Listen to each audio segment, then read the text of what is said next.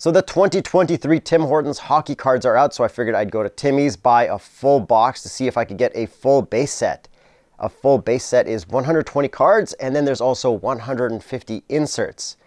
Each pack of cards is $2 unless you get a coffee, and then you get 50 cents off a pack, and the binder is $17. So total, it came out to $245.74 to get the box, coffee, and the binder.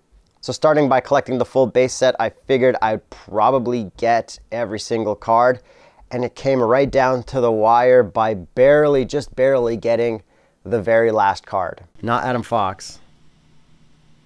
Not Adam Fox. Adam Fox! Yes! Adam Fox. All right, and with this card, number 20, here, let me just double check he's number 23. Yeah, number 23. We have the full base set. Yes, yes, yes, yes, yes. Everyone thumbs up in the chat. We got the full base set. Full base set.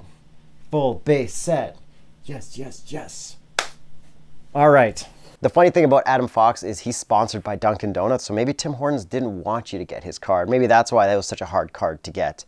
So that left me with 70 doubles from the base set to trade to friends. Then of the 150 inserts, I pulled 100 of them because 1 out of every 3 cards is an insert, and I had 300 cards. I ended up pulling only 4 doubles of my 100 inserts, so that's actually pretty good odds.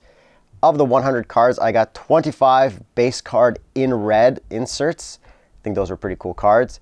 Then I got 11 Spectrum standouts, which were also pretty nice. 17 Superstar Showcase, which also looked pretty cool. Very gold, very reflective. 5 Flow of Time, which I think are the rarest cards. 8 In Motion Phenoms, which also looked pretty cool. 22 Hockey Triumphs, which were my least favorite, and that's where I got the doubles. And 12 Gold Etchings, which were my favorite looking cards of the whole set. So that's what I pulled out of a box.